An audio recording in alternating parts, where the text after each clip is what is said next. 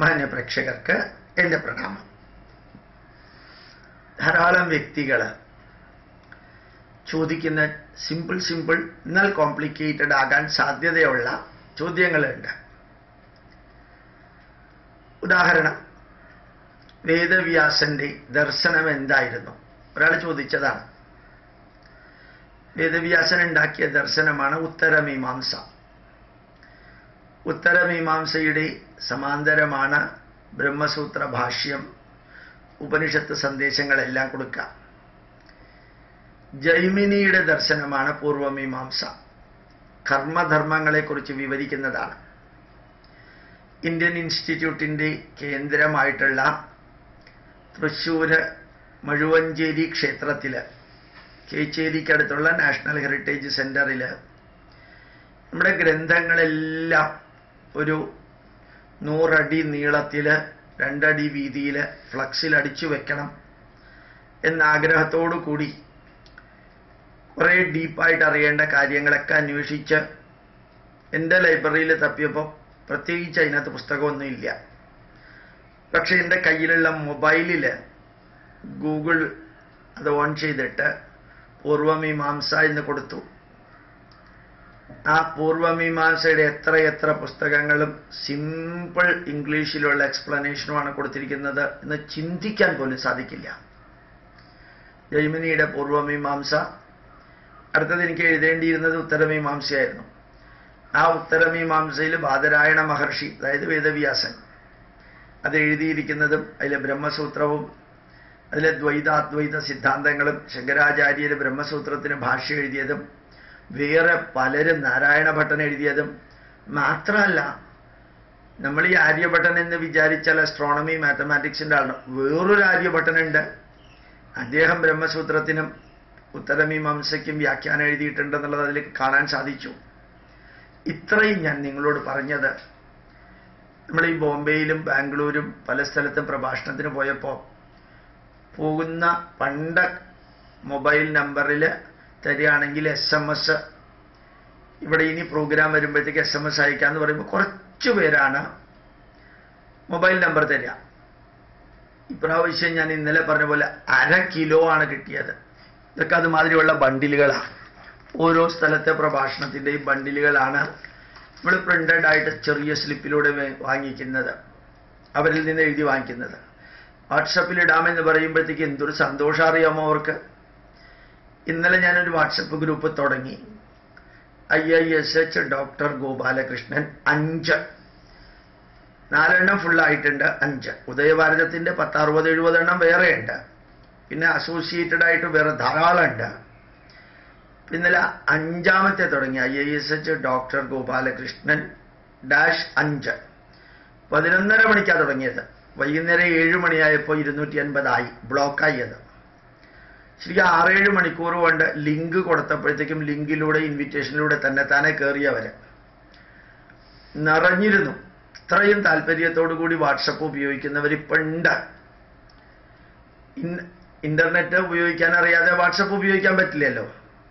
അപ്പോൾ വാട്സപ്പ് ഉപയോഗിക്കാൻ അറിയാം, ഇന്റർനെറ്റ് ഉപയോഗിക്കാൻ അറിയാം, ഗൂഗിൾ ഉപയോഗിക്കാൻ അറിയാം. ആ ഗൂഗിളിൽ നമ്മുടെ ധർമ്മത്തെക്കുറിച്ച് പഠിക്കാൻ എന്തൊക്കെ ഉണ്ടോ അത് മുഴുവനും നിങ്ങൾക്ക് കിട്ടുമെന്ന് ഞാൻ പല പ്രാവശ്യം പറഞ്ഞത് ഒന്നുകൂടി ആവർത്തിക്കാം. ഇപ്പൊ ഷഡ്ദർശനങ്ങളിൽ വൈശേഷികം എന്താണെന്ന് അറിയണമെങ്കിൽ ട്രെയിനിലിരിക്കുമ്പോഴോ ബസ്സിലിരിക്കുമ്പോഴോ നിങ്ങൾ ഗൂഗിൾ സെർച്ചിൽ പോയിട്ട് വൈശേഷികം കൊടുത്താൽ മതി. സ്പെല്ലിങ് തെറ്റിയാൽ പോലും കുഴപ്പമില്ല. ആ കണാദന്റെ വൈശേഷികത്തിൻ്റെ മുഴുവനും വരും. പതഞ്ജലിയുടെ യോഗശാസ്ത്ര കിട്ടണമെങ്കിൽ യോഗശാസ്ത്ര ഓഫ് പതഞ്ജലി എന്ന് കൊടുത്താൽ മതി. നിങ്ങളുടെ മുമ്പിൽ കൺമുമ്പിൽ ഇങ്ങനെ ഇരുന്ന് വായിക്കാൻ സാധിക്കും. പാണിനിയുടെ അഷ്ടാധ്യായിയെക്കുറിച്ച് അറിയണമെങ്കിൽ അഷ്ടാധ്യായി എന്ന് മാത്രം കൊടുത്താൽ മതി. അഷ്ടാധ്യായി എന്നുള്ളതിന് സ്പെല്ലിങ് തെറ്റിയാൽ പോലും കുഴപ്പമില്ല. ചെയ്തൂടെ നമുക്ക്? മാനേജ്മെന്റ് ഇൻ രാമായണ ചെയ്തൂടെ നമുക്ക്? നമ്മുടെ പുസ്തകങ്ങൾ ഞാൻ KHNAയുടെ കേരള ഹിന്ദുസ് ഓഫ് നോർത്ത് അമേരിക്കയുടെ മീറ്റിങ്ങിൽ ഡിട്രോയിറ്റിലേക്കും ഹ്യൂസ്റ്റണിലേക്കും ജൂലൈ മാസത്തിൽ പോയിരുന്നു. ഇക്കഴിഞ്ഞ ജൂലൈയിൽ US പോയിരുന്നു. അവിടെ അത്ഭുതകരമായ വസ്തുത, പതിവില്ലാത്ത വിധത്തിൽ 100 കണക്കിന് വ്യക്തികൾ രാവിലത്തെ പ്രാർത്ഥനയിൽ പങ്കെടുത്തു. എല്ലാവരും മൊബൈൽ നോക്കിയിട്ടാണ് മാതൃപഞ്ചകം വായിക്കുന്നതും അതുപോലെ തന്നെ നല്ല ഗംഭീരമായിട്ട് നാരായണീയം വായിക്കുന്നതും എത്രയെത്ര സൂക്തങ്ങൾ ഉപനിഷത്ത് വായിക്കുന്നതൊക്കെ ഈ മൊബൈൽ നോക്കിയിട്ടാ. ഈശാവാസ്യ ഉപനിഷത്ത് നിങ്ങൾക്ക് അറിയണമെങ്കിൽ ഈശാവാസ്യ ഉപനിഷത്ത് ഒന്ന് കൊടുത്താൽ പോരെ? പുസ്തകം അന്വേഷിച്ച് പോകണോ? നല്ല രീതിയിൽ ഇപ്പോൾ റിലയൻസിൻ്റെ ഡാറ്റ 1 GB വരെ പെർ ഡേ ഉപയോഗിക്കാം. വളരെ കോസ്റ്റ്ലി ഒന്നുമല്ല. 70-80 ദിവസത്തേക്ക് 300-400 രൂപയാണ്. അപ്പോൾ ഇതൊക്കെ നമുക്കിന്ന് ഫെസിലിറ്റി ലഭ്യമായിട്ടുള്ളതാണ്. അതുകൊണ്ട് നിങ്ങളുടെ മക്കളെ പഠിപ്പിക്കുമ്പോൾ ഞാൻ ഉറപ്പിച്ചു പറയുന്നു, നിങ്ങൾ മക്കളെ പഠിപ്പിക്കാൻ പുസ്തകവും അന്വേഷിച്ച് പോകുന്നതിൽ തെറ്റുണ്ടെന്നല്ല പറഞ്ഞത്. അതിനേക്കാൾ ധന്യമായിട്ട് മക്കളുടെ അടുത്ത് ഇരുന്നുകൊണ്ട് പറഞ്ഞു കൊടുക്കാം. വളരെ സിമ്പിളായിട്ട് ഭവിഷ്യപുരാണെന്ന് കൊടുത്തു നോക്കാം. എന്ത് ഗംഭീരമായിട്ടാണ് നിങ്ങൾക്ക് ഇൻഫർമേഷൻ കിട്ടുക. ഋഗ്വേദ ചാൻഡിങ് എന്ന് കൊടുത്തു നോക്കുക, യജുർവേദ ചാൻഡിങ് എന്ന് കൊടുത്തു നോക്കുക. വെറുതെ ക്ലിക്ക് ചെയ്താൽ മതിയല്ലോ. നമുക്കത് ചെയ്തൂടെ? പഠിക്കണ്ടേ?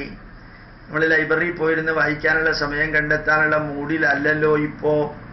പലപ്പോഴും പുസ്തകം വായിക്കാനും മാഗസിൻ വായിക്കാനും ഇന്ന് ആൾക്കാരുണ്ടാവാറില്ല.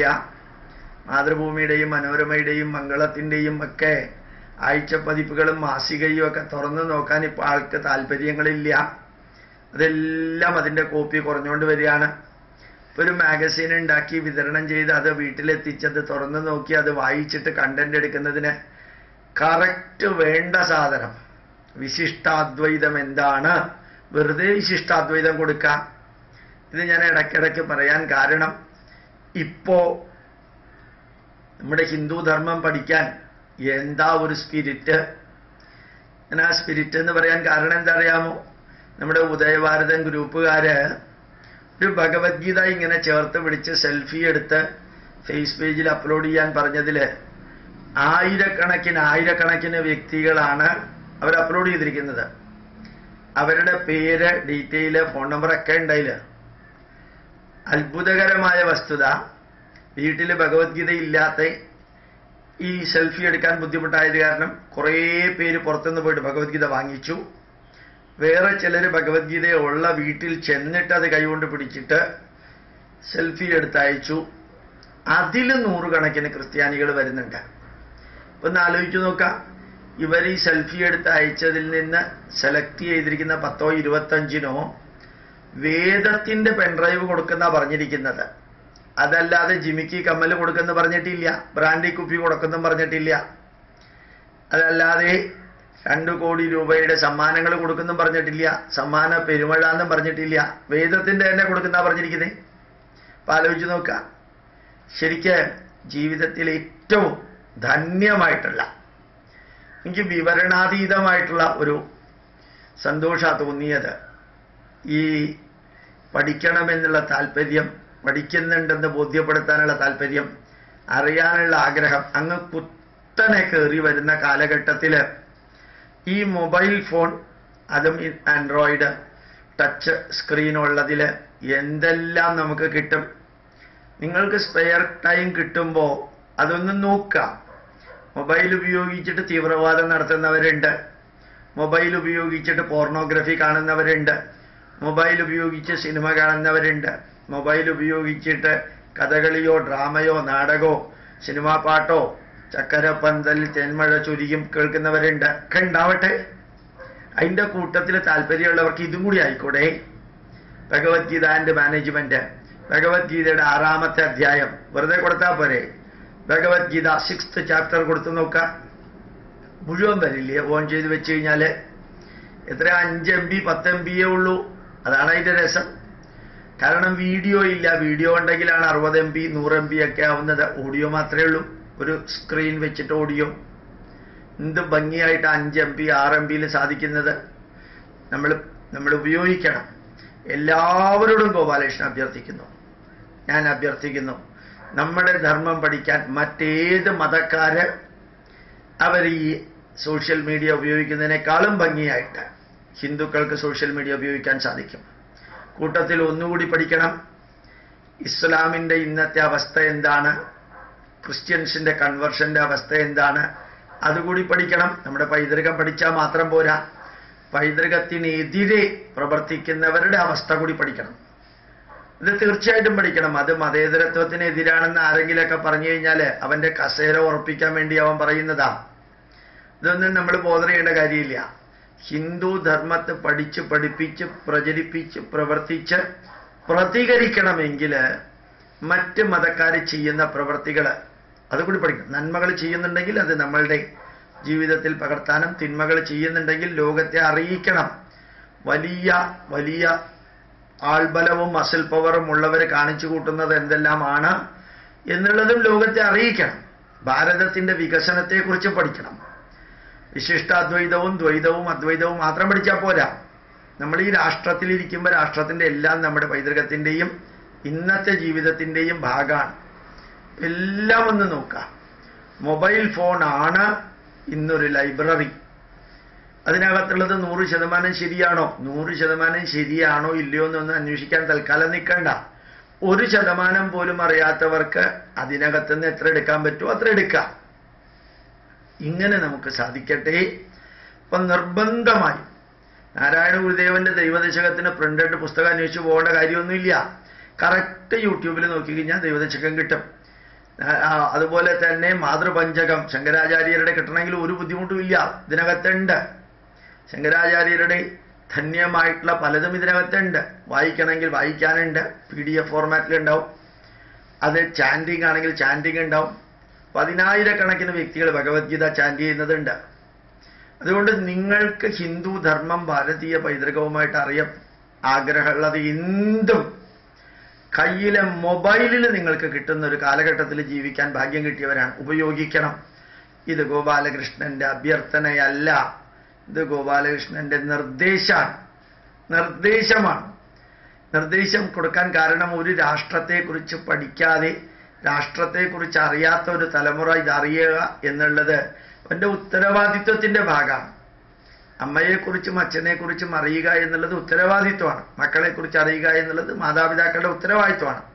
മാതൃഭൂമിയെക്കുറിച്ചും മാതൃഭൂമിയുടെ സംസ്കാരത്തെക്കുറിച്ചും അറിയുക എന്നുള്ളത് മാതൃഭൂമിയുടെ മക്കളുടെ ഉത്തരവാദിത്വമാണ്. അതുകൊണ്ട് ഞാൻ നിർദ്ദേശിക്കുന്നു എന്ന വാക്ക് പറയുന്നു. അപ്പോൾ ഇനി മൊബൈൽ ഫോൺ നമ്മളുടെ ഒരു അവതാരമായിട്ട് നമുക്ക് ഉപയോഗിക്കാൻ സാധിക്കട്ടെ. എല്ലാ അറിവുകളും അവിടെ ഉണ്ട്. അത് യഥോചിതം 2-3 പ്രാവശ്യം കേട്ടും കണ്ടും വായിച്ചും പഠിച്ച് പഠിപ്പിക്കാൻ സാധിക്കട്ടെ. പ്രണാമം, നമസ്കാരം.